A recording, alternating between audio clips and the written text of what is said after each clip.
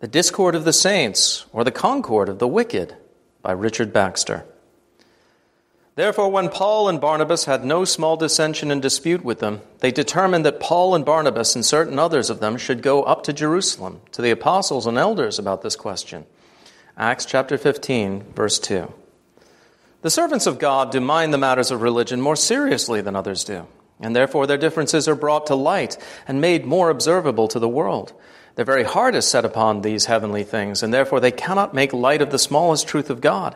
And this may be some occasion of their difference, whereas the ungodly differ not about religion, because they have hardly no religion to differ about. They trouble not themselves about these matters, because they do not much regard them. And is this a unity and peace to be desired? I had rather have the discord of the saints than such a concord of the wicked.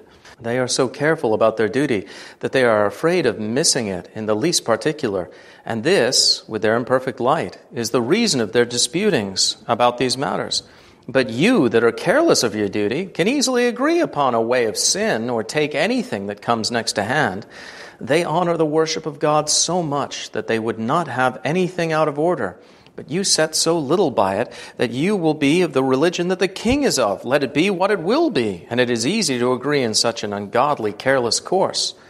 Astronomers and philosophers have many controversies about the matter of their sciences, when ignorant men have none of their controversies because they understand not, and therefore regard not the things that the learned differ about. And will you think ever the better of ignorance, or ever the worse of learning for this? The controversies of lawyers, of historians, chronologers, geographers, physicians, and such like, do never trouble the brains of the ignorant. But for all that, I had rather be in controversy with the learned than without such controversy with you. If you scatter a handful of gold or diamonds in the street, perhaps men will scramble for them and fall out about them, when swine will trample on them and quietly despise them, because they do not know their worth.